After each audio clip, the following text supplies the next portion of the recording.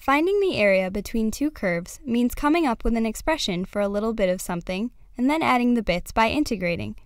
For this type of problem, the little bit is a narrow rectangle that sits on one curve and goes up to another.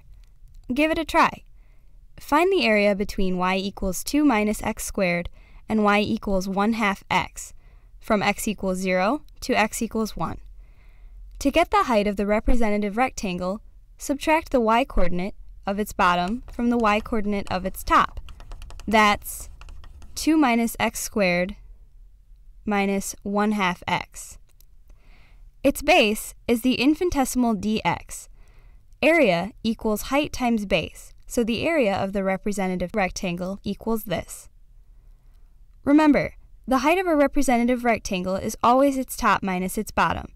It doesn't matter if these numbers are positive or negative. For instance, a rectangle that goes from 20 up to 30 has a height of 10. A rectangle that goes from -3 up to 8 has a height of 8 minus -3, or 11. And a rectangle that goes from -15 up to -10 has a height of -10 minus -15, or 5. Now, add the areas of all the rectangles from 0 to 1 by integrating. Remember to use the power rule, which says to add 1 to the exponent, then divide by the new exponent. So in this case, to use the power rule for all three pieces of 2 minus x squared minus 1/2 times x times dx, you actually look at it as 2x to the 0 power minus x squared minus 1/2 times x to the first power. Then use the power rule.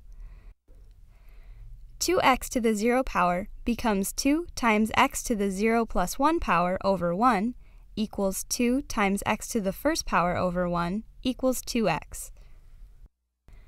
X squared becomes x to the 2 plus 1 power over 3 equals x to the third power over 3 equals 1 over 3 times x to the third power. 1/2 x to the first power becomes 1/2 times x to the 1 plus 1 power over 2 equals 1/2 times x squared over 2 equals 1/2 times 1/2 x squared equals 1/4 x squared. So here, the answer is 17/12 square units.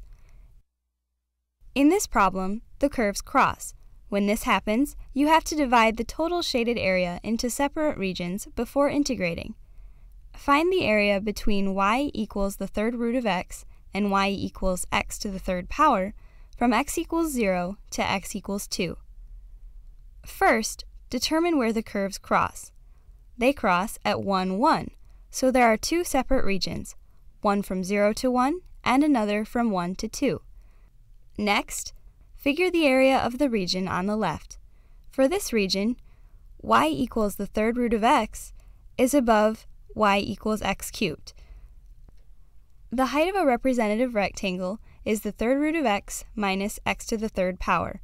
Its area is height times base, or the third root of x minus x squared times dx, and the area of the region is 1/2. Now, figure the area of the region on the right. Now, y equals x to the third power is above y equals the third root of x. So the height of a rectangle is x to the third power minus the third root of x. And now you've got this.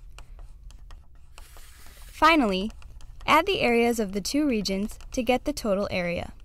In this case, it's 3.11 square units.